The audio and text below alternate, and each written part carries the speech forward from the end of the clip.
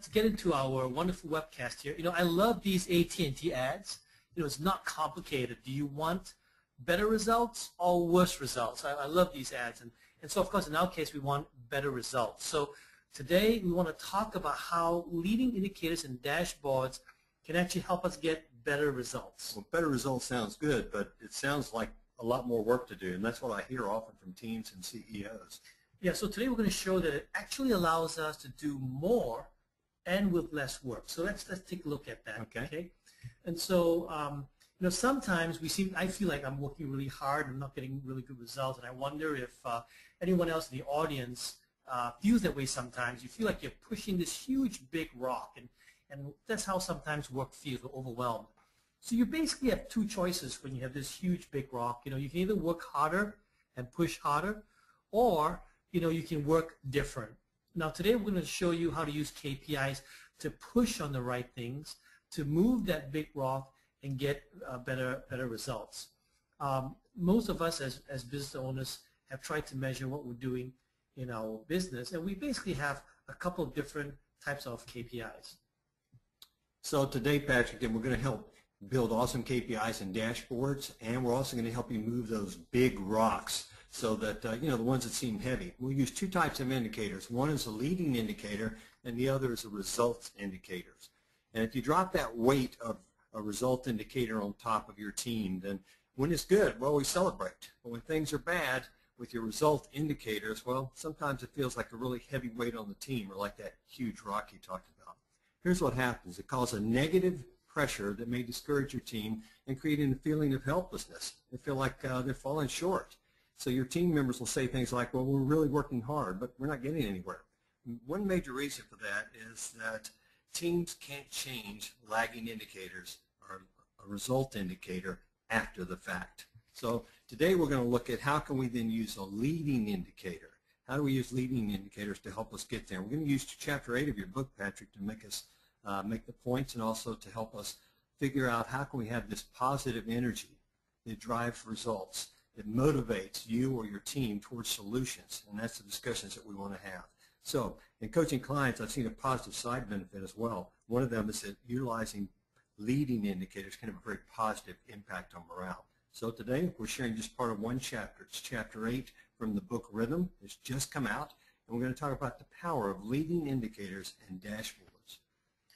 So when we were preparing, Barry, you asked me why we jumped to Chapter 8, not Chapter 1. Well, and I bet some people wondering the same thing, because Patrick, I realized how much time and energy you spent on organizing the book, getting things in the right order, and laying it out in a way that was very easy to follow, like a manual how-to. Yes. So why 8? Well, you can read this book from cover to cover, right?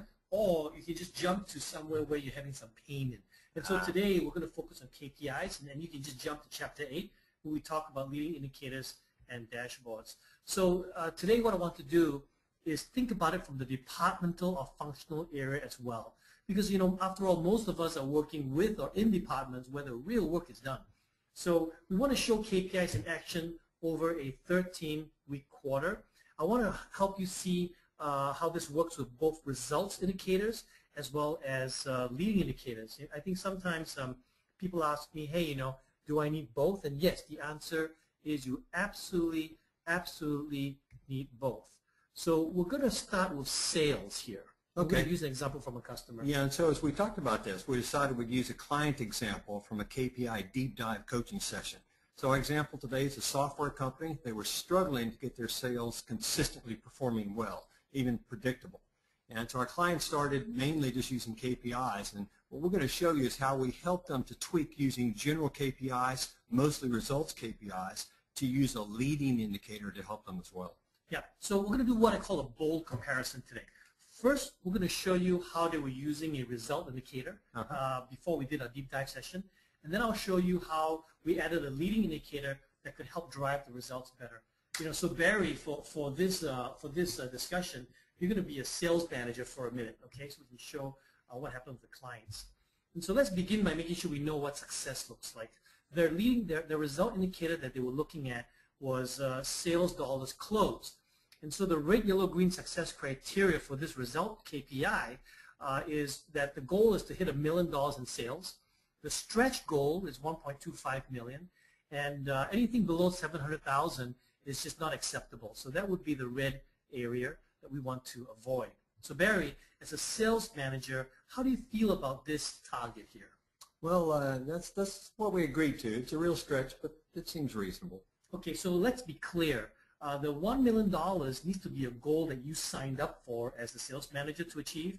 It's not a stretch. The stretch is the 1.25 million. So the million is not a stretch. Can we agree on that today? Okay, yeah, I can agree to that. I sign up for $1 million in revenue. Yeah, and so guys, I hope you're going to enjoy this. We'll do a little bit of role playing here. These are some actual conversations that we have with our clients.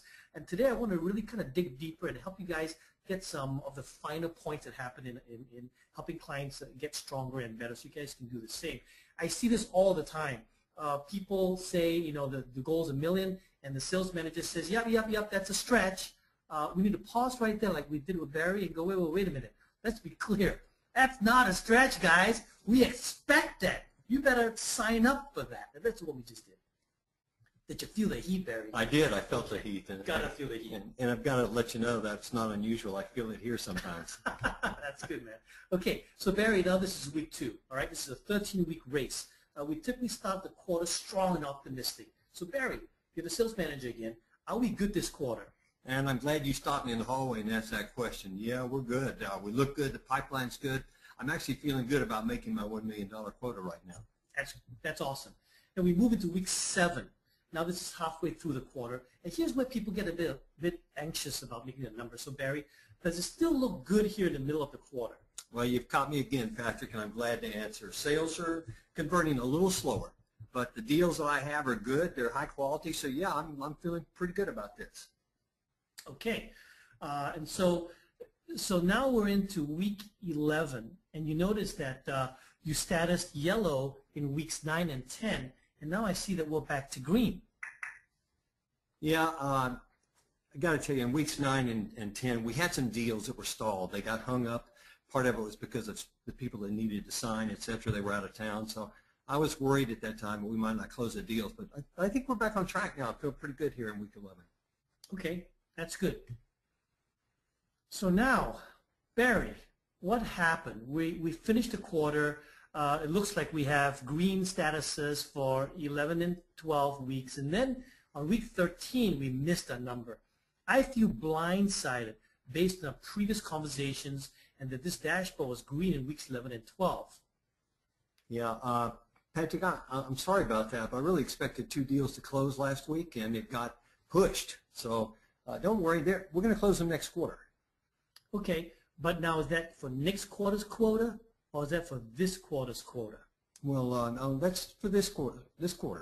Okay, so what that means is that we would do $1 million next quarter, plus these 2 deals. So to make it up next quarter, you'll have to do 1.35 million, because as you can see, the red criteria here is 700,000, and we only did 650K. So you're saying we're going to catch up. Is that what you're saying? We're going to change our goal. We're going to do $1 million, 0.35 for the next quarter.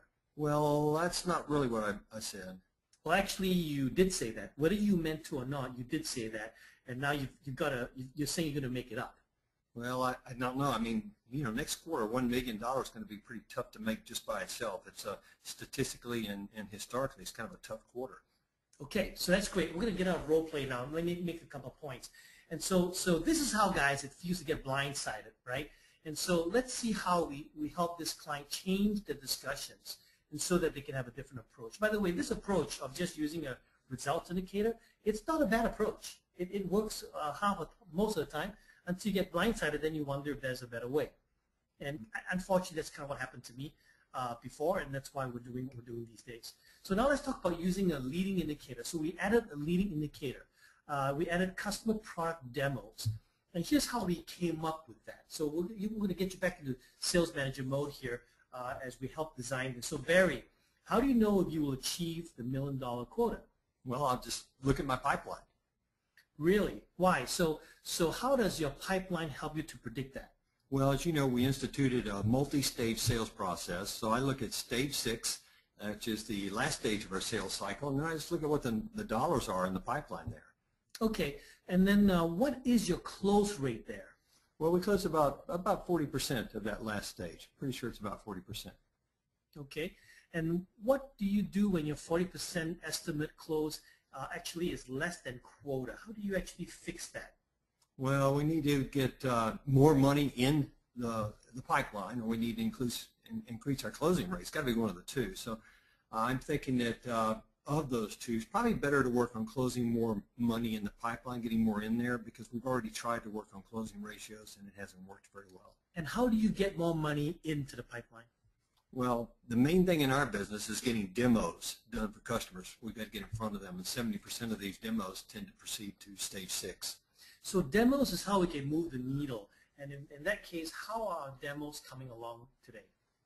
Well, they're actually kind of pretty slow right now. Sometimes by the time we actually schedule the demo, the prospect has waited a couple of weeks and they've changed their mind or their schedule's changed. And I guess that's probably bad.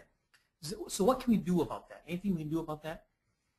Yeah, we could focus on making sure that we get the demo scheduled every week. You know, I think I actually like demos as opposed to the pipeline. Okay, so that's good. So we'll use demos as our leading indicator. Okay. Okay. So guys, you know, I want you to notice I asked about 6, 7 questions, maybe 8 questions. We dug real deep, and we'll come back to this point. This is one of the pitfalls that a lot of companies don't do well. So I'm going to come back and address this a little bit. But I want you to see and hear, I should say, how we did that. So we're going to use this leading indicator, and here's our red, yellow, green. We want to get 2 demos per week, and we want to, you know, the stretch goal is 4. If we didn't get any demos done, of course, that's bad. That'll be 0. That's red. And so again, we start off week 1 full of promise and optimism. So Barry, we're going to get you back into sales manager mode here. And what happens is that we move to week 3, and we notice that that we have a red, which means 0. So Barry, it's week 3, and what happened to our demos, man? Well, we just couldn't get any schedules. Couldn't get them on the book. Okay. Well, okay. So what's the action plan then? How do we solve this? Well, I guess that we need to check, or I should check with Jack. You know, he handles the pre-sales and he gets the demos scheduled. Well, what accounts are actually waiting for the demo? Do you actually have accounts waiting for demos? And if you do, how many are there? I think now we've got about 5 accounts that actually need demos right now. Great, great. So what does it take to do all 5 of them like next week to catch up? Because you were red this week. Well, I don't think I can get more than 3 done. Certainly not 4 or 5. I think 3 is probably the number. Okay, 3's good. 3's better than 0, so that's cool. But this has nothing to do with Jack, right? So how do we get these accounts to meet with us for their demos? Well, you know, I guess I need to call them today. Great. That's a great action plan. That's a good action plan for this week. So you're going to call them today. So we move into week 4. So Barry, we're in week 4, man. Now what happened? I mean, we talked about it last week, and we said we're going to make those calls and schedule. How come it's still red? What happened to your action plan of getting 3 prospects scheduled? Well, I made the calls. It took me a while to connect with some of them, and then when I checked, well, their schedules were full. So I was able to schedule a couple of them for week 5. How do we push harder to get these demos? What do you think? Well, in my sales meetings this week, I'll lay out all the demos for the quarter, and now I'll push each of our sales reps to give us some specifics and what leads they're going to be talking to on what day over the next 3-4 weeks. I just don't think I can schedule more than maybe a month out, maybe 4 weeks in advance. Okay, so your action plan is to schedule demos for the next 4 weeks. You know what? I'd like that action plan. That's a good action plan. Let's see how that rolls. And so after a few weeks of discussion on demos, wow, look at week 8. You really super greened it this week, right? You knocked it out of the park. Man, I feel good about it too. I feel good about the demos for the next 4 weeks, and we look great as a sales team. Okay, so we're at week 8. What did we learn so far this quarter that we can apply to make the rest of the quarter really rock? You had to ask me. We got to get our demos scheduled, and we've got to get each of our sales reps. I have to take each one of those sales reps and get them to commit with customer names, and I found that was very helpful this last few weeks. We've got to get that pre-sales resource scheduled, and I know it's crazy, but we got to get customers to be able to schedule it. So 4 weeks in advance has actually been a good forecast for me.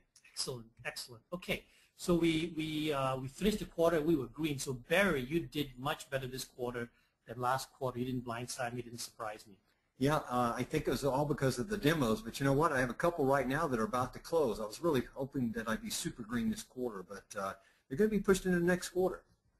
And you can start next quarter strong. Yes, indeed. Okay, so guys, what we just did was I did a bold comparison. We did the role play to show you what it felt like to only work with a result indicator versus using both the result indicator and the leading indicator that drives the results. Well, right? It's one of the ways that rhythm helps companies and helps us to be better in our business. Yeah, and I want you guys to notice that the KPI is the KPI, but really the more important thing is the discussion that Barry and I had. In other words, we worked on coming up with the action plan. Because sometimes some of our clients would say, hey, you know what, we've got red, but nothing's moving. And then when I ask them what actions they've taken, they haven't taken much action. So the key thing here, guys, is to focus on the leading indicator and then focus on having discussions and get to actions.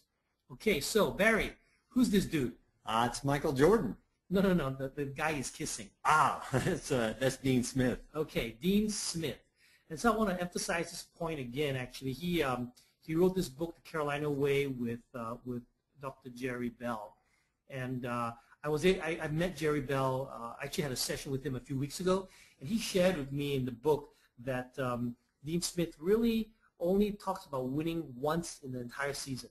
He said on the first day of the season, he'll let everyone know that they got to win.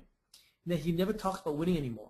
And what he does after that is he focuses on getting people to work hard on their skills, working smart, being committed, and then working together as a team.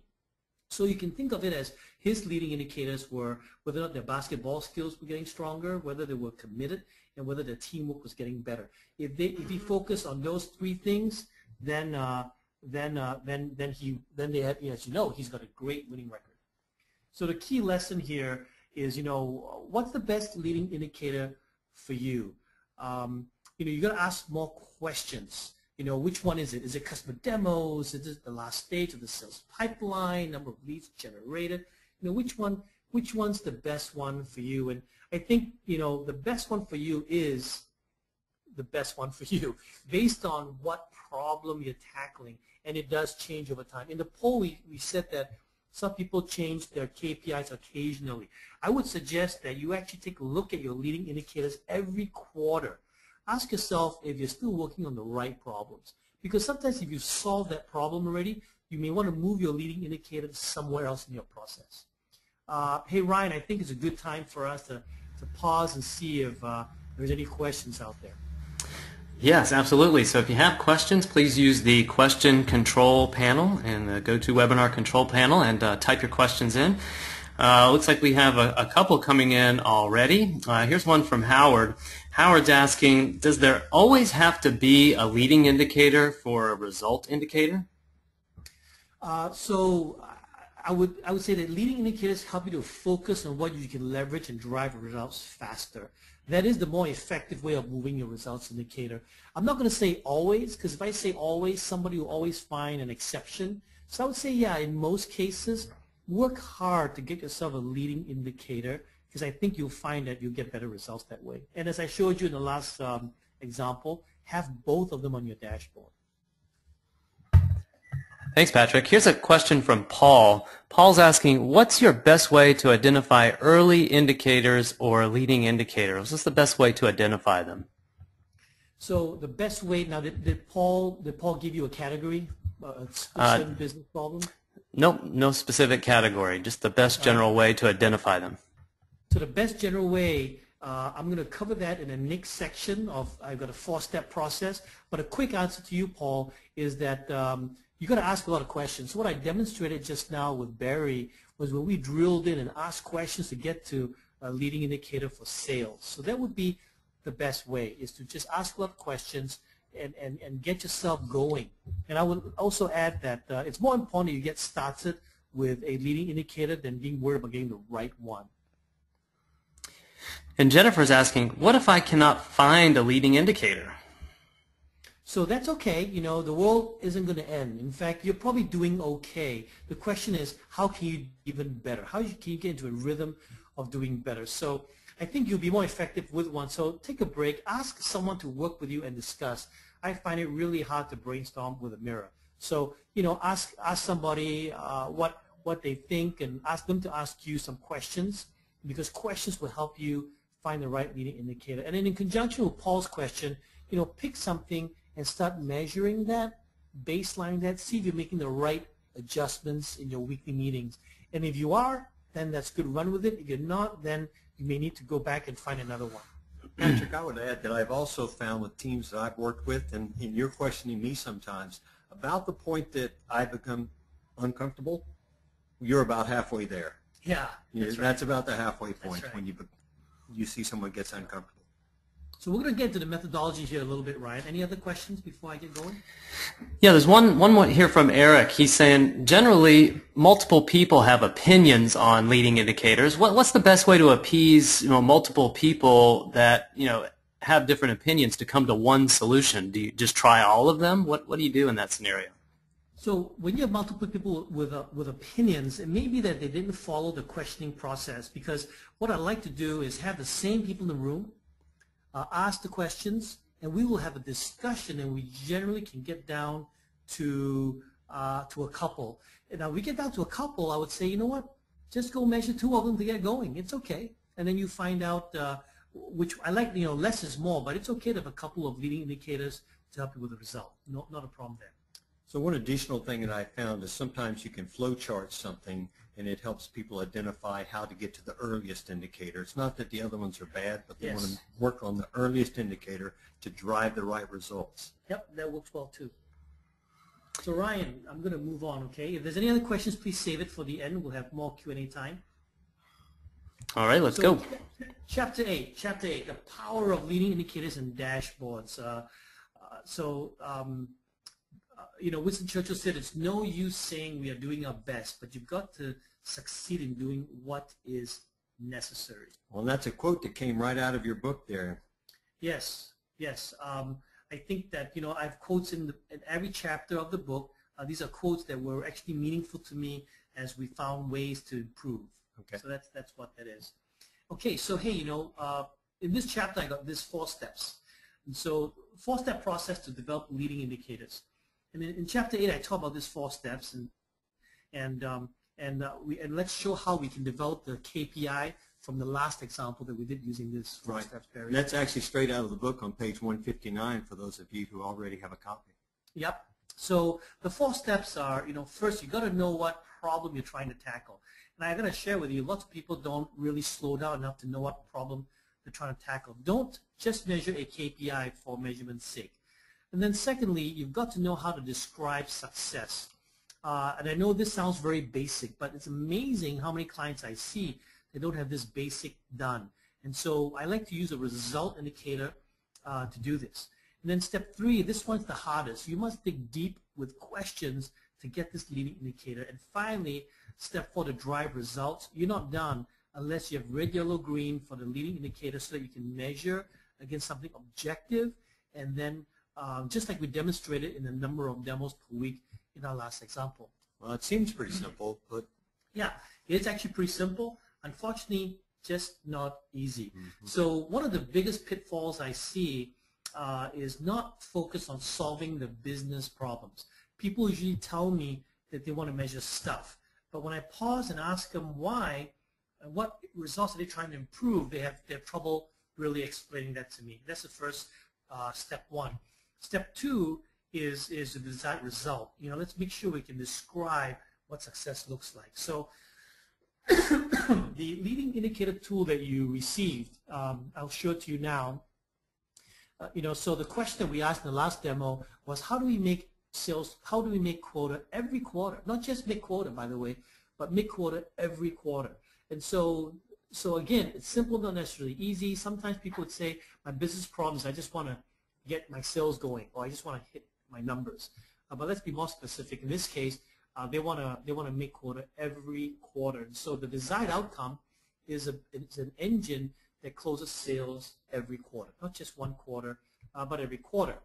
And then after that, we looked at the KPI. We used the KPI, which was sales dollars closed. And if you recall, we set the goal that $1 million was green. That's the goal. 1.25 million was the stretch goal, and then less than 750K was not acceptable. And then in step 3, dig deeper with questions. So, but we dug deeper, but that's how, typically people stop at about 3 questions. We go back to our example, Patrick. We would have stopped at stage 6 of the pipeline. That's where we would have quit. That's right, that's right. And we got there with these questions. How do you know if you will achieve the $1 million quota? And then we said, how does your pipeline help you predict? And then what is the close rate at stage 6 of the pipeline? Because that's what you said was important to you, was stage 6. And usually, Barry, that's where people stop. Right, but we kept digging. We got out our shovels and worked harder and kept digging there, and that's how we arrived at actually a stronger leading indicator. It was one that drove discussions and actions that you and I had in our example. You asked me more questions, like, and what do you do when you 40% estimate for closing is not, you don't hit that number? How do you get more money in the pipeline? You asked me about demos and how do we move that needle? How are the demos coming? And then you asked me, what can you do about that? How can you move it? And that's actually when we came to that better leading indicator. That's when we got there. That's right. By the way, this was actually a real customer example. And so, people who asked the questions earlier about, which is the right leading indicator, that stage 6 of the sales pipeline, that's where most people stop. And that's not a bad leading indicator. It's just not as good as the one we came up with when we helped them dig deeper, a few more questions. Also, where as a sales manager, I started to become uncomfortable, as we talked about. So you knew it was time to start pushing just a little further. Yeah, you were lucky that was a role play. Imagine the real story. Okay, so finally, step 4 is to drive results. And you always need clear success criteria. I was really surprised, and I always take the regular green thing for granted. And I'll share with you, I just came back from a session with a company called Vean. And Vean is a rocking software company, super fast growth. The CEO shared with me that, Patrick, before we finish our session, I'd like you to spend a little bit more time helping my team, do the regular green stuff. And I always think, wow, you guys can probably do that on your own, but it's amazing how many clients have said to me, yeah, but we just don't seem to take the time unless you're here to help us. So even the companies which are growing fast and larger tend to need this. So you need this. Okay, so clear criteria and KPIs give you a tool for your discussions and solutions, but when you want to push, you push on that leading indicator, not the results indicator. That's sort of the big rock, and that's where your power comes from, isn't it? That's right. So to finish up this form here, we had a number of customer product demos, and then we we figured out, 2 would be the goal per week, 4 was the stretch goal, of course 0 is unacceptable, and then finally the test. Does your leading indicator predict the right results, and is it within your control? So, we checked on that, and then after that, now you can run your 13-week race. Right, so now we use this dashboard to run our 13-week race. It's like you talked about in Chapter 7 of the book Rhythm, and how we demonstrated it just now. That's right. Chapter 7 actually call this a 13-week race, and I talk about how important that is. So that's the methodology, simple, but unfortunately not as easy to do. So Ryan, any questions I can take before I move into our next example for manufacturing? Yeah, I have a couple, and as I'm asking these, if you have questions, please put them in your control panel. Steven's asking, how do I know if my leading indicator should be about number of leads generated or number of proposals? How do I know? Yeah, so so this is really every business has their own individual problems that they're trying to solve. So I would say it depends on the business problem you're solving. So ask a few more questions, like I did of Barry earlier. If you do not have enough leads coming into the funnel, you might want to focus on the front end of the funnel, and therefore you may pick number of leads generated.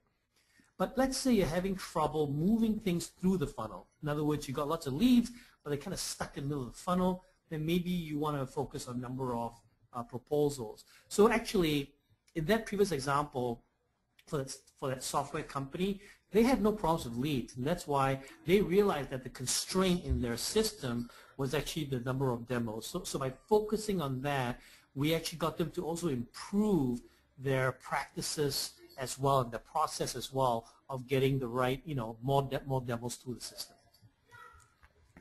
I got another question here from Joan. Joan's asking, should all my sales reps carry the same KPIs? That's actually not a bad idea. So what you could do is you could have all the sales reps carry the same KPIs so that when you guys have your weekly meetings, you got the right things to discuss, but then have different success criteria that's based on regions. In other words, a bigger region may have a different success criteria than a smaller region. Okay, great. I think that's, okay, so I have a question here from Dale. He says, I'm in 3 different regions of operations.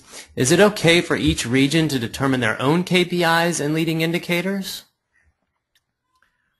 So it is definitely okay. I would say, first of all, here's the question I would ask, right? Are the regions working on different problems? They have different problems to solve. So for example, maybe one region has an operational issue of trucks, another one has a different one. So then yes, I would use different KPIs if that is the case. However, if they don't have different problems to solve, then I would strongly push them towards a single set of KPIs that can be shared across the regions. Thanks, Patrick. Let's move along for the sake of time. Okay, so our last example is about manufacturing. And what we want to demonstrate over 13 weeks using both the result indicator and a leading indicator. So I've chosen, Patrick, safety as our example for manufacturing. It's a common issue. It challenges many companies, and we want to improve safety and we want to reduce injuries. Actually, we'd like to eliminate them. So we're going to show you how to do this with your dashboard with one result indicator and with one leading indicator. Okay, that's great. So we've gone through at this point, as you can see on the dashboard, for safety and reportable injuries, we've gone through 7 weeks with no injuries. Right, we're reporting this off the result indicator, 7 weeks with no injuries. So this is good, but it doesn't actually help us with prevention, right? This actually reports that we have had no injuries. That's right. It's an after the fact, so nobody's been hurt, and we don't have to be concerned about how bad because they weren't. But in this case, it could lull us into complacency. Result indicators make a poor gauge of prevention. For example, when our managers see a low injury rate from this results indicator, it's all green, they may become complacent. They might actually skip things like a safety briefing that we might have every morning for our shift or for our teams. Yeah, because everything looks great, right? Right. And if we have lots of overtime, lots of work to do, rather do that work instead of the safety briefing. Absolutely. I have a lot of pressures on me as a leader, don't I? Yeah, well, no. And then of course, kablam. Right. Yeah. So now on week 8, all of a sudden we had an injury and we've gone red. And you know, based on the criteria that we set, our red, yellow, green criteria, greater than or equal to 1 major injury, well, that means that we're red for the rest of the quarter. So based on that, the result indicator is going to be red, and this is what I meant by having this sense of helplessness earlier when I talked about the team doesn't feel like they can do anything about it. We see the dashboard, we know we're red, but there's nothing we can do for the remaining 5 weeks that's going to change that result from red. Well, it just can go from red to deep red. Right? That's right. Exactly. Somebody else gets injured, it's worse. Yeah. Okay. That's right. This is where, you know, the boss comes to us and says things like, be safe, stop being careless, look out for one another, watch each other's backs, and that kind of thing. Yeah, and those are unfortunately not helpful questions, not helpful statements. You know, be safe, stop being callous. It's like, these are not solution-oriented, they're not actionable. And by the way, did you think we wanted to get injured just for fun? I don't think so. No, of course not. So you know, managers who are listening in, just be careful what you say to your employees. I mean, most of us already know when we've made a mistake, or especially in safety when our finger is already cut off. So being safe and stop being callous, that's not very, very helpful, a bit demotivating actually. And so because of our indicators, you can see for the rest of the quarter, it's red, red, and red for the rest of the quarter. Well, that's right. So let's show how the leading indicator might help us and give us a rhythm to be better for the rest of the quarter. And I think that's the important part, is having a rhythm to be better for the rest of the quarter and beyond. Exactly. So the leading indicator shows here in week 4, it's just gone red, that we're not in a good rhythm. We're not taking training seriously. We've been reactive, but we're basically inconsistent. And how do you tell that we're inconsistent? Well, I can see that we've gone from green in the first week to yellow, and then we go back to green, and now we're at red. Right. So we reacted, but we're not consistent. We're not getting better. That's right. We've apparently not built it into the DNA of our operations. Right. And then again, this inconsistency maybe now we're beginning to make the trade-offs between working hard and being safe, and we're not really focused on safety anymore, which you can see now leads to the injury in week 8. That's right. So after the injury, what happens is a feeling of helplessness if all you have is a results indicator. But in this case, we're focusing on getting into a rhythm of consistent training and improvement. We're looking for a rhythm that helps us be better. So we're making safety important. On page 218 in the Rhythm book, you use the section heading of Use KPIs and Dashboards to make critical adjustments. And this is just an example of making a critical adjustment and improving your business week over week. Yeah, we started off the webcast with the beautiful video scribe that you built. By the way, Barry built that video scribe. It's really pretty. I don't know how to do that. And we talked about actually how, and this is the example that we demonstrated, how the result indicator turn rate in week 8. Right. And as you pointed out, we really couldn't. If that's all we're focused on, it gets rather demotivating. And that was that heavy weight that the team carries, and they're helpless because they can't change it. Right. It will not change. So here's the big aha that I want everyone to take away. Here's the key learning point, right? I want you guys to write this down. That you need a rhythm of improvement and getting stronger and better. So if you look at the leading indicator, you can actually be inspired and motivated to do better and make sure you make the safety briefing every week so that next quarter you're better prepared. That's right. And that's one of the differences of not having a leading indicator help you. And the line item on the bottom of the screen, that weekly safety training, is a KPI that will help us drive results rather than sit and just measure the actions after the fact. Right. Okay, so of course I would love to show you other KPIs for other departments, but we took the time to dive deep in this time, a little bit of how we do it in our deep dive sessions. And so, you would also want to do KPIs for finance, operations, research and development. And by the way, I'm not just talking software companies. I mean, all companies have research and development. Shareholders, are your shareholders happy, etc. Your employees, and of course your customer service. So we focused today on Chapter 8 of your new book, Rhythm. Yes, and we covered a few things. The power, we covered the power of leading indicators and dashboards as the first item. We also then showed you how to develop leading indicators to drive results. And then we also showed you how dashboards can help us create solutions that drive those results. And then, finally, we actually did 2 deep examples, one for sales and one for manufacturing. Mm-hmm. So we have a few minutes left, Ryan. Do we have any other questions? Yeah, I've got a couple of good questions here. One is from Brianne. Brianne's asking, does a KPI always have to relate to a business problem needing to be solved?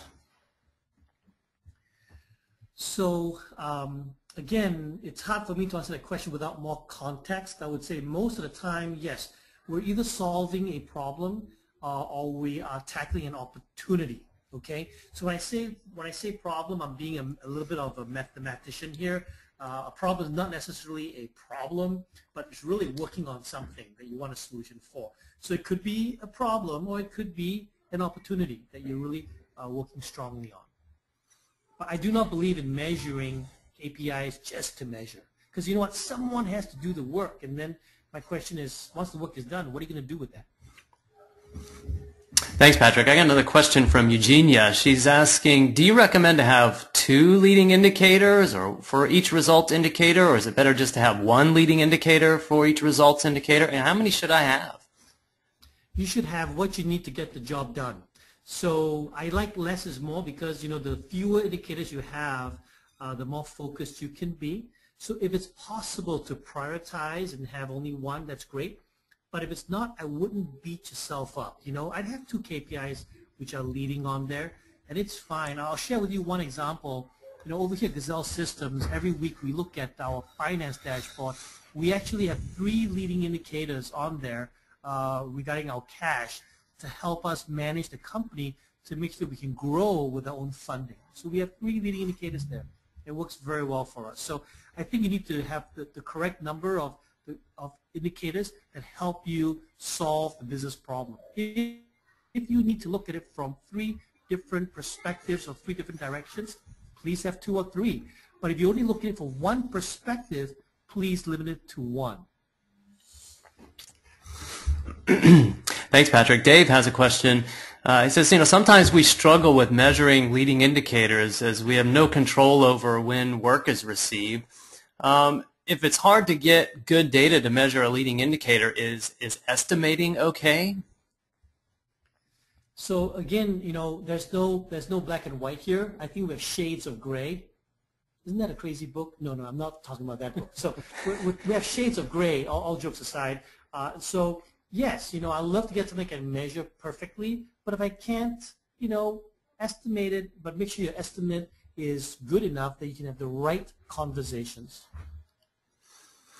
And By the Christine, way, oh, go ahead. Yeah. so along those lines, a CFO asked me once, he shared, a CFO asked me about how long it took for him to create this particular leading indicator. And then I asked him a question about what was the main thing that drove those calculations. And he shared with me what the main thing was. And I asked him how hard was it to just get me a number on the main thing. And he looked at me and said, oh my goodness, to get that main thing, that's probably 5 minutes. So again, instead of spending, 3 hours cranking out calculations to create the index, 5 minutes to give me a sample of the main ingredient in that index was probably good enough. Thanks, Patrick. Christine has a question. How does this apply to an HR department or employee examples of metrics? I think that's a great question. So again, the question would be, well, what are you trying to learn from your employee base? So in other words, you would say, okay, I'm trying to learn about whether or not my employees are happily engaged. Okay, great. So then you would create a leading indicator to figure out if your employees are engaged. And we have a couple of different examples on that. But again, it comes back to what question you're really asking. Somebody may say, I want to figure out if I've got A quality employees. Well, okay, then let's go define what an A player is, a B player is, a C player is, and then you can count how many A players you have in your company. And finally, one example would be, I'm trying to make sure that our retention is good because it's expensive to recruit and retrain people. So in that one, you would then measure your retention rate. So again, it's you want to go back to what do you want to do to improve your employee base. Thanks. I've got another question here from Peter. Peter is saying, the examples you gave measures results weekly. Is this always the case, or do some things need to be measured daily, or maybe on a different frequency, monthly, quarterly? How are they measured differently? That's a very big question. I like weekly for the discussion of making these kind of adjustments to get to your quarterly goals. So I would say weekly. Now, in some cases, you have a daily key performance indicator, and that's great. So if you have a daily one, you would actually use that in your daily huddle. That works great as well. And then Anne's making an observation and a question. She says, it seems as though the leading indicators are driving specific behavior rather than the results indicator that indicates we need to sell more. Is that correct?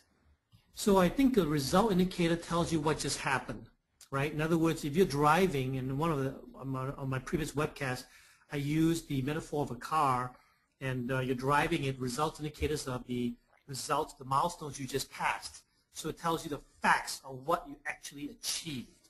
And then the leading indicators will help you drive the behavior to improve your future achievement.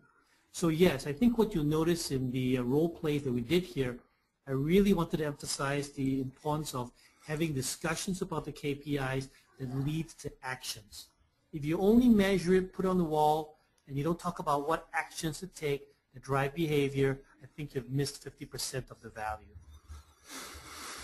I got a question here from Greg. Greg's asking, what happens, Patrick, if I choose the wrong KPI? If you choose the wrong KPI, it's okay. It's a process. And by the way, I want to make sure that that's a very good question. Thank you, Greg. It's okay. It's a process. So what you want to do is you want to get into a rhythm of improvement. So you want to test that. You want to measure. You want to test. And then if it works, that's great. If it doesn't work, then you look for another KPI to help you with your process. And then Paul's asking, hey, what's that fancy software you seem to be using to do your dashboards? Oh, well, it's called Rhythm, just like the book. Everything here is called Rhythm. Lack of people say, gee, Patrick, don't you have any other name? No, Rhythm. All right. Oh, and someone wanted to know where to buy your book. And again, you can buy the book from Amazon.com, or you can go to patrickthean.com. And that wraps up the questions, Patrick. Great. Hey, I want to thank everybody, and I know, Ryan, that you typically like to ask folks to stay for the survey, and I love you guys to stay for the survey because I want to get there and I want to make sure we're doing stuff that you guys enjoy. Yes, thanks so much, Patrick and Barry. This concludes the webcast today. And again, thank you thank you all for joining us. Thanks, Patrick and Barry, for teaching us today. And please help us by taking a minute to give us some feedback about the webcast when the survey pops up as you exit the webcast. Again, thank you very much, and hope you have a wonderful day. Bye-bye.